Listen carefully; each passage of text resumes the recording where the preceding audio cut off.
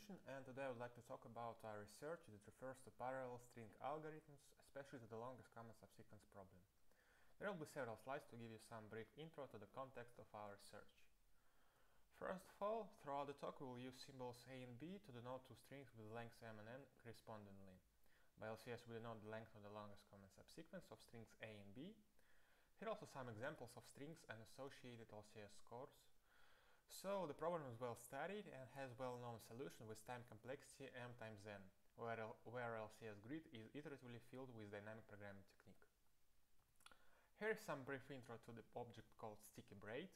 Formally, a sticky braid is the monoid with n plus m minus 1 generators and some rewriting rules. But we are more interested in its informal visual representation that you can see on the slide. So visually, sticky braid is an object that consists of m plus n monotone curves called strands. By default, they are constructed from top to bottom and left to right. The neighboring strands can form crossing with each other at most once. So they are similar to permutations and also can be represented via permutation matrices. For example, on the slide you can see a sticky braid of size 6 and its associated representation both visually and as a permutation. In regards to multiplication, it's simply placing one braid under another and strands uncrossing from top to bottom where it's needed. Important to note that recently there was presented a fast algorithm for sticky braid multiplication. Let's go back to LCS. There exists some generalization of LCS called semi-local LCS, which asks for LCS scores for four subproblems called namely string substring, that asks for LCS scores of string A against all substring of B, prefix suffix, that asks for LCS scores of all prefixes of string A against all suffixes of string B, and vice versa. The solution for semi-local LCS is represented as a square matrix of size n plus m, and can be split on four submatrices for associated subproblems. So, for example, associated LCS scores for string-substring problem can be queried in lower left submatrix. Here we have an example for strings A and B, and a query for LCS score of string A against specific substring of B. The interesting thing is that the semi-local LCS can be represented implicitly via permutations. And moreover, it closely related to sticky braids. More precisely, a sticky braid of size m plus n can be embedded into LCS grid, so the problem of computing semi-local LCS is equivalent to construction of sticky braid. This allows us to apply two different approaches, both with m times n time complexity. Here on the slide you can see the embeddings of braids to LCS grid. So, the dynamic programming approach is very similar to the one for well-known LCS. We iteratively process grids cell by cell and uncross strands if necessary. So, when do we need to uncross them? Well, when there is a barrier or they previously crossed. Here you can see that strand with number 8 already has crossed with strand number 13 here, so we need to uncross them. During the cell processing, we preserve invariant of sticky braid, so at the end we obtain a sticky braid and therefore a solution for semi-local LCS. So what we see? We see vertical and horizontal cell dependencies and if condition within cell computation. What can we do with this? First, we can apply an anti-diagonal pattern to parallelize computation. Then we can apply synced parallelism via branch elimination. Here P denotes a combing condition that was in if clause. Here P is a bit flag, so P minus 1 is either all bits 0 or all bits set.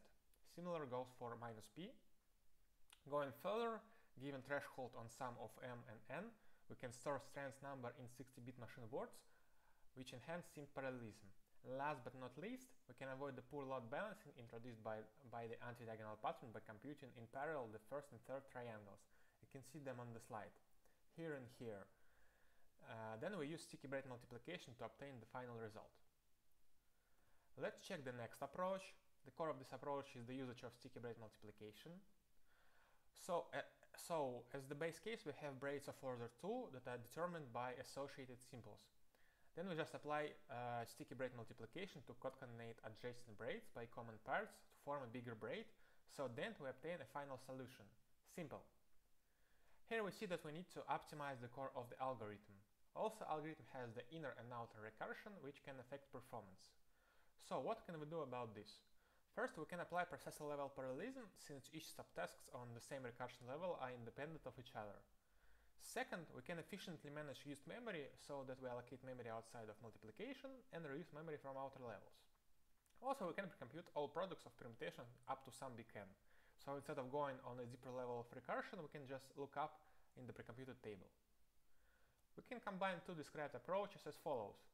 First, we split our problem into fixed size subproblems, so the sum of both dimensions doesn't exceed to the 2 to the power of 16, and then run the iterative approach. After that, we just merge the subproblems via braid multiplication until one braid remains. So here we combine sim parallelism with processor level parallelism and also reduce number of synchronizations compared to the parallel anti-diagonal approach. Now let's consider a bit parallel prefix LCS. What we know, it's well studied, very efficient algorithm but with one possible bottleneck, query propagation due to the usage of headers. Likely we can eliminate it via braids. Here is how. Let characters of our input strings be from the binary alphabet, forget about strands numbers, set initially horizontal strands to 1s and vertical ones to 0s. So to check if a pair of strands have previously crossed, we need to check if the horizontal strands index is less than the vertical ones. Then embed string A into a sequence of machine words so that within each machine word a group of characters are stored in the most significant bit first order. Do the same for string B, but with the least significant bit first order.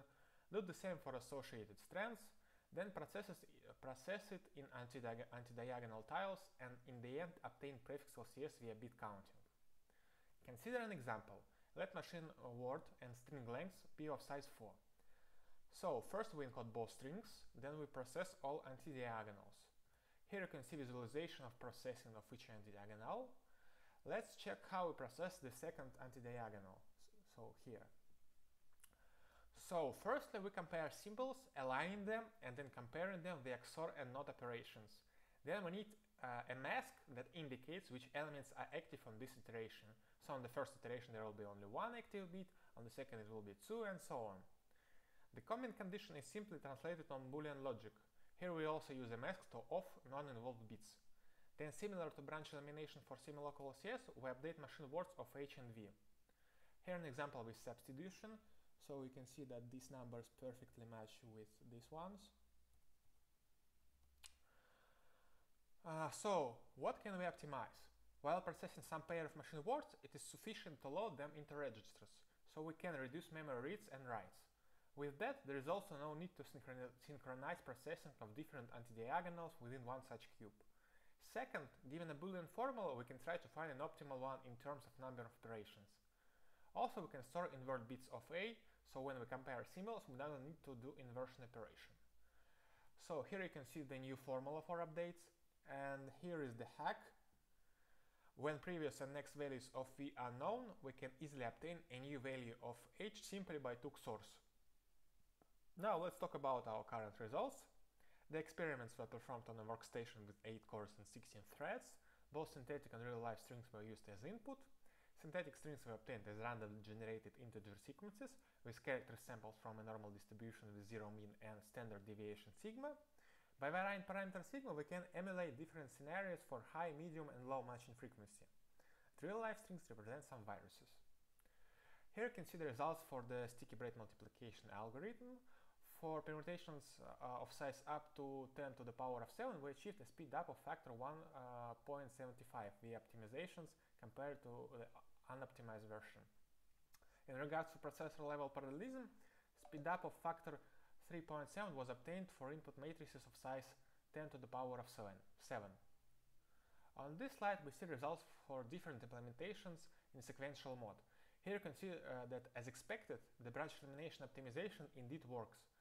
Also, for comparison, we implement the classical prefix LCS algorithm with linear space complexity, both with row major and anti-diagonal approaches.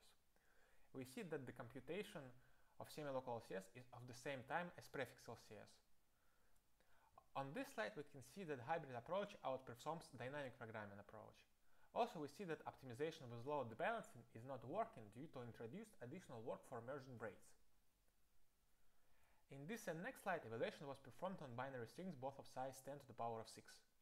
On figures, we see the results for the bit parallel algorithm. Both optimization noticeably improve running time by factor 4.5 and 1.5. Here we see the speed up of semi-local LCS implementations as well as relative performance of bit parallel algorithms. Bit parallel algorithm achieved a speed up by factor of 16 and 29 compared to semi-local LCS implementation. So let's recap. There exists a generalization of the LCS problem called semi-local LCS that is closely related to sticky braids, which allows us to implement various efficient algorithms for solving it. This algorithm can be combined and efficiently parallelized via various techniques. On top of that, we can develop address-free bit parallel algorithm for computing prefix LCS. So, semi-local LCS is cool, let's study it.